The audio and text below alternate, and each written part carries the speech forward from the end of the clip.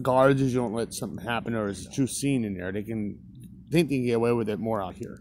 Right.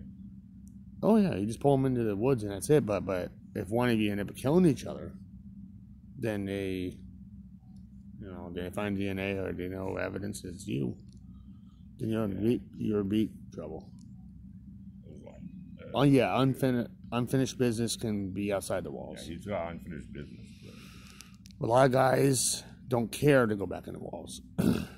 That's why sometimes they do that to just get back in. Just remember he said, are you deep, sir? I got something for you. If you are, I got something for you. Yeah, as a punch in the bump on the nose or a punch in the face. No. Or a cut. Are you sure about that? Yeah, I'm positive. Oh yeah, because if Deep Throat probably did something bad to him and he wants to give a payback twice as harder. And if it was Deep Throat right there, he probably would be walking away from him and trying to avoid him because he knows he got something restored for him is a beat up. It doesn't sound good.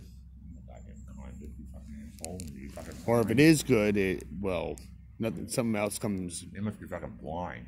I mean, if you've seen the guy multiple times, you don't know what the goddamn guy looks like. I drunk up.